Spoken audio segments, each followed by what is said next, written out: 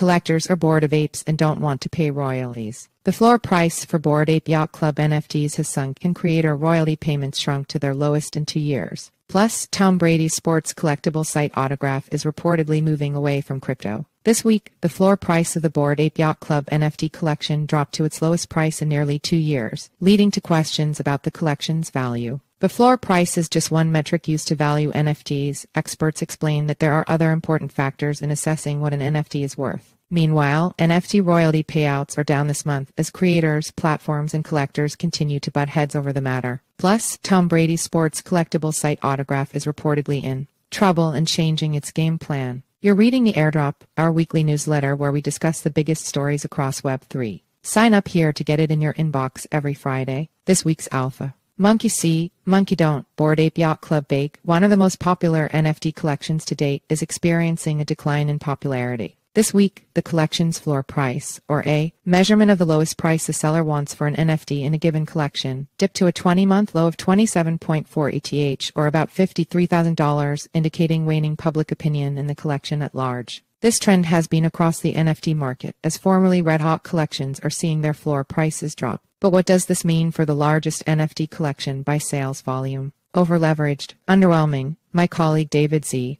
Morris writes that BAYC's steep decline is a reflection of how the project catered to an elite, insular community and marketed its NFTs aggressively during the bull market. As the market has cooled, many collectors traded in the community for cash, leaving the project to justify its cultural value add. Is BAYC over? Far from it, though the floor price drop means that the most basic apes in the collection cost less, shrinking the bar for entry into the community. There are many factors that contribute to the valuation of NFTs, such as rarity traits and cultural significance. In fact, some of the apes with the rarest traits in the collection, like gold fur, are still valued above 300 ETH, or about $556,000. We dug into what that means for Justin Bieber's ape and others. Royal Pain. NFT creators are making less money from secondary sales than they have in 2 years, according to a report from data analytics platform Nansen. Royalty payments hit their peak in April 2022, reaching 28,000 ETH, nearly $76 million for creators in 1 week. Meanwhile, June's best week saw creators collectively earn 2,000 ETH, or about $3.8 million.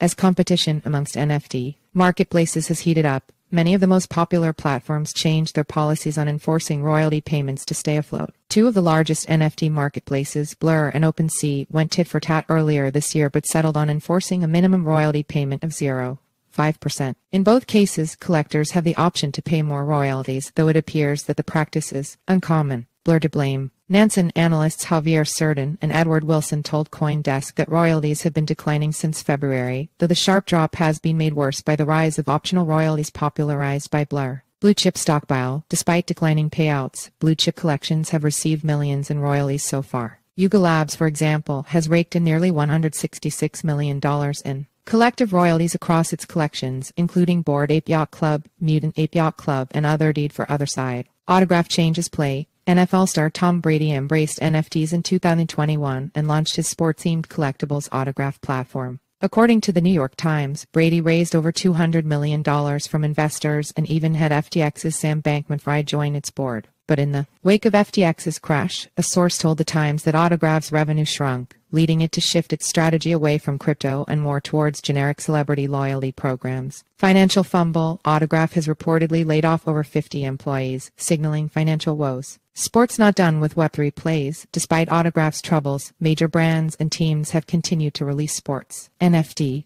This week, Swiss investment bank Credit Suisse announced that it would be teaming up with the Swiss Football Association to release a collection supporting women's football. And this weekend, the MLB will debut its virtual ballpark, which will include a commemorative digital ticket by Digital Candy. Project in the news. HVMTL, who? Yuga Labs what? HVMTL, pronounced heavy metal, is a new crafting game for holders of HVMTL NFTs, which were released in March. Users are tasked with creating a forge for their HV characters, and the community votes on their favorite plot, earning rewards for its creator. As the game evolves in the coming month, new challenges will be introduced to test a user's skill. How? The Forge experience for HVMTL opened last week and will last for 6 seasons lasting 3 weeks each. The full experience is currently only available to HVMTL NFT holders, though non-holders will soon be able to try a limited version of the game. Unfortunately, this news has not helped boost HVMTL's price or the overall vibe for Yuga Labs. To date, the HVMTL collection has done 34,186 ETH, about $63.5 million